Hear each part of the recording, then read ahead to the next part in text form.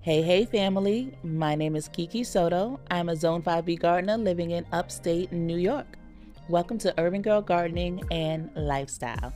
If you are new, thank you so much for being here. Please take a moment and hit that thumbs up. Subscribe if you haven't already. Leave me a comment. Let me know that you're here. If you are returning, thank you. I appreciate you so much.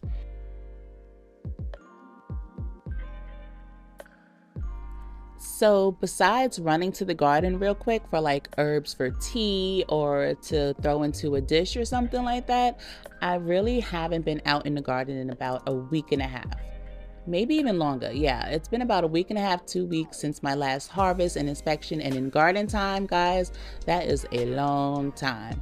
So we're going to do a walkthrough and see what's going on, see what looks good, see what doesn't, like those split tomatoes, because we've had a lot of rain lately too. So some veggies have just like exploded in growth, and some things might just be going bad on the vine. Some plants haven't reacted to all that rain very well, like this tomato plant here. So we're gonna take a walk through it. We're gonna see what's going on.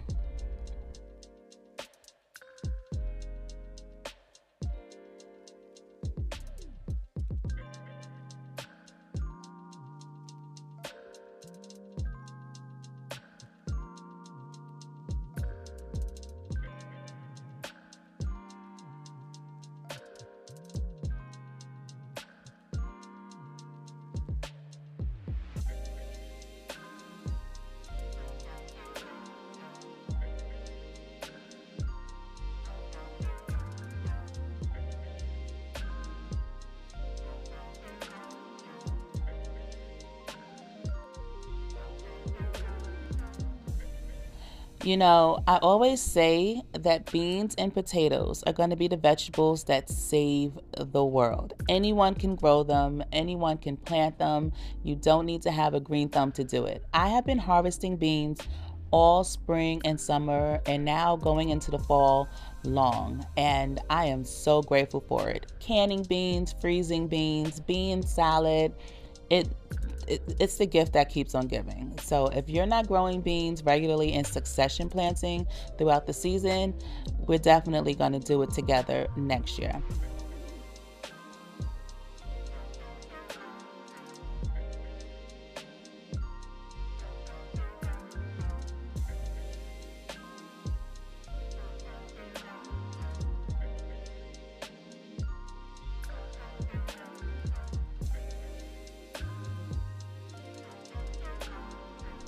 That lemon balm is my love child.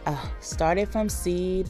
I stuck the plant in the ground and it just exploded, and I'm constantly taking from it to get some lemon balm tea, which is delicious. We've made lemon balm lemonade, lemon balm jelly.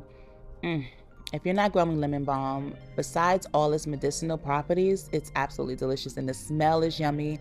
And having this bush there has really kept the mosquitoes down as well. So we got another split tomato. I love these pink oxart tomatoes. I will grow them every season. They're so beautiful, and I'm actually not going to toss that one. It's coming inside with me. We're going to eat it right away because they taste so delicious.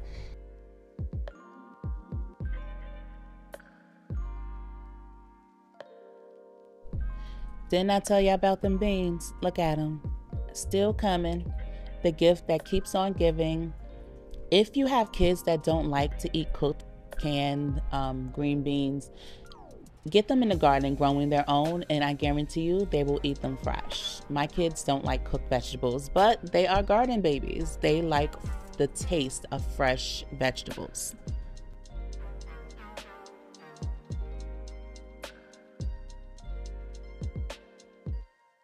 So for many different reasons, a lot of us gardeners have had really tough seasons. This growing season, we've had more disease than I'm used to seeing. Our climates have been different, colder than it's supposed to be or hotter than it's supposed to be. There's always been something. I've seen more varieties of insects, and it's just, things have been a little out of control, but the garden is still producing. even though there have been losses. Like that was a banana melon. 2 weeks ago, I had banana melons growing, but when you're not present in your garden, you invite critters, the squirrels, the chipmunks, the birds. They see food and they see no one there to guard it. So anyway, this is strawberry popcorn. I planted quite a few of these, but only a few came up, and I remember seeing holes and whatnot. So I think the birds were pecking at the popcorn when I first planted them and pulling them up. But it's okay. I got a few, and we're gonna check this out and see what's going on in here. Oh, she is beautiful. Oh my gosh. So, a lot of you already know how I feel about corn and growing corn, and I'm so excited to have this strawberry popcorn.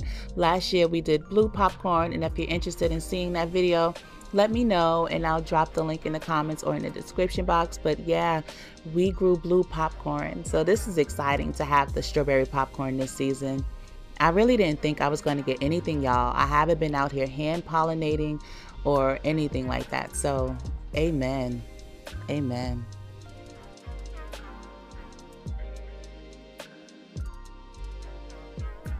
So before we inspect this little brassica area over here, check out what I saw from afar.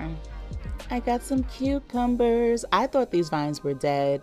I guess all the rain we got brought them back, because those are definitely crystal apple cucumbers. So we're gonna go get them babies.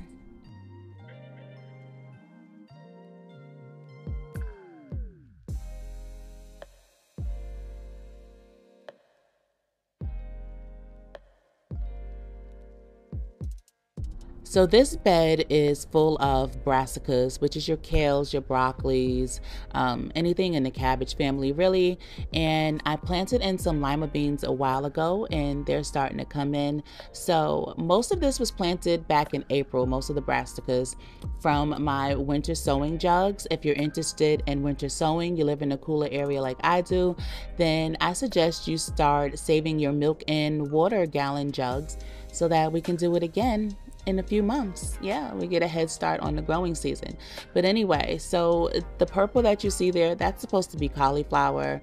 It probably should have sprouted. I probably should have harvested full heads of cauliflower a few months ago, but because our climate has been kind of weird, it hasn't grown right. It's now shooting up more like purple sprouting broccoli, which it is not. It is supposed to be cauliflower, but I'm gonna harvest it and eat it all the same. What you're seeing now is this beautiful celery that I'm gonna chop back soon and start making my seasonings with. Some celery salt. Gotta have a dehydrator, y'all. Gotta have a dehydrator. I love making my own seasonings, and I'm happy to see more people doing it on YouTube. I've given away a few dehydrators because I want to see people preserving the harvest as much as possible, and that's what's needed. So these marigolds I will not be planting in my garden again. These are crackerjack marigolds, and yes, the pollinators are still loving them, but they take forever to bloom. The height doesn't bother me at all, but they really take a long time to bloom. So next year I'll go back to doing just your regular everyday marigolds. Now over here is the glass gem corn, and as you can see, baby, it's been doing good with a little bit of neglect. I don't suggest neglecting your gardens. I don't. Not on purpose anyway, but it's so nice. It's so nice to come through and see that things are still going along, that nature is still naturing, and that God is still God, and he still sees your vision and is helping you, you know, when you can't help yourself. But somebody need to help this corn, because the animals, oh, I have seen squirrels jumping around in here. I've seen birds landing in here. So on top of that, we've had really torrential rain, like really torrential rain. So the stems have started to crack. But it's okay. It's the end of the season, and whatever I get, I get. I also have pole beans climbing up this corn stalk. So if you guys remember, we did that together in one of my videos, planting corn and beans together, 2 of the 3 sisters.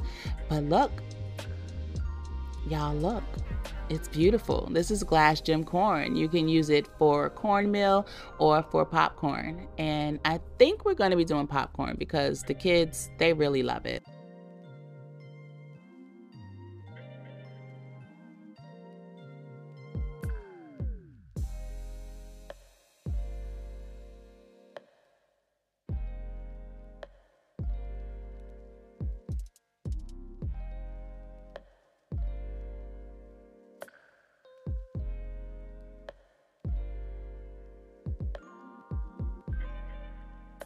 So this ear of corn here is shorter, it's smaller because it wasn't fully pollinated, but it's okay. We still got some pretty colorful corn out of it. And this one here, this one had already started drying on the stalk, which is pretty cool and convenient. And look how beautiful the colors turned out. That is some beautiful corn. This is nature. This is just beautiful. You can't buy these colors at all. I'll be putting out a video on the drying process and some fun popping content, so stay tuned for that. This is a Volunteer pumpkin gourd, which I'm pretty excited about. We did grow gourds last season as well, so this is pretty cool. I wasn't expecting it, so hey, I will take it. I will, especially with all the squash and pumpkin losses that I've had this season. The squash vine borers have been out of control. So I have enjoyed very few of these little finger eggplants, and that is because there's something else that comes out and eats them before I can get to them. I didn't even know, well, I don't know, y'all. I guess there's a pest for everything, but I'll take what I can get. So hopefully I'll be harvesting these potatoes soon. These are the potatoes that sprouted in my kitchen and I just threw them in the bag. So I'm excited to see what actually comes of them because potatoes were not a part of my plan this season. So hopefully we'll be harvesting these very soon. All right, y'all, so real quick, check out these peppers. These are big gem peppers, and they're like a little milder than a jalapeno, so not too spicy, and they're supposed to be the world's largest chili peppers. First time in my garden. These are serranos, always have them in my garden. I love serrano peppers. And then we have cayennes. That's one that is completely ripe because it's red and it's ready to go. And it's kind of hard to see all the peppers because they are green and they are camouflaged with the plant. This is blue spice basil. Oh, I have a video about all the different basil varieties that I grew and their medicinal properties, what they're used for, and that blue spice basil makes an amazing tea. We got some bird damage from sunflower seeds. Next year, I'm going to change all of this around. The sunflowers are going to be planted in the back against the wall, and I'm actually going to dig up those asparagus crowns that I have back there and move them. So things are going to be real different. Yeah, because the birds are getting on my nerves. So right here, I was just checking on the size of the parsnips just to see if they were ready. I interplanted them in with my peppers, and it's always a good idea to make the most of your space. I like to plant carrots or parsnips or turnips, stuff like that, root vegetables, in between the rows of my peppers, tomatoes, and plants that will be growing above ground, just so they can share space. And also the plants can provide a little bit of shade to plants that are more sensitive to hot weather, like carrots. So now we're on the other side of the garden, checking out more peppers. I believe this is a cubanelle. My signage is all over the place. Every year I think it's gonna be okay, and it's not. I'm going to get better. I am. This one is a lemon habanero, and I've harvested quite a few of them. I like to harvest them when they're ripe because peppers have a tendency to dry out. They will ripen when you take them off of the plant, but then they'll start to dry too. And I want the full flavor of the peppers, so I kind of just harvest them. I try to wait as long as possible, but I'll take them when they're green if I have to, which I'll probably have to soon. So, okay, those little peppers are hot lemon peppers as well. So I have lemon habanero and hot lemon peppers. And then here's more basil. And again, if you guys want to check out that video on the different basil varieties, I'll just go ahead and link it in the description box. And if I forget, I'm sure someone will remind me. see. I believe these are paprika peppers, and this one is a leisure pepper. It's still growing, obviously. It's kind of small. So we got a nice little harvest there, guys, and I am very grateful for it. Once again, I want to say thank you to everyone who is joining me on this growing journey. Thank you to everyone who's been here. I appreciate you still coming back, and I appreciate your support. I just ask that we all continue to just be patient and kind and give grace to ourselves and one another, and let's continue to encourage each other to be our best selves and to go forward on this path of self-sustainability. Learn with me, grow with me. I love y'all for real. Bye.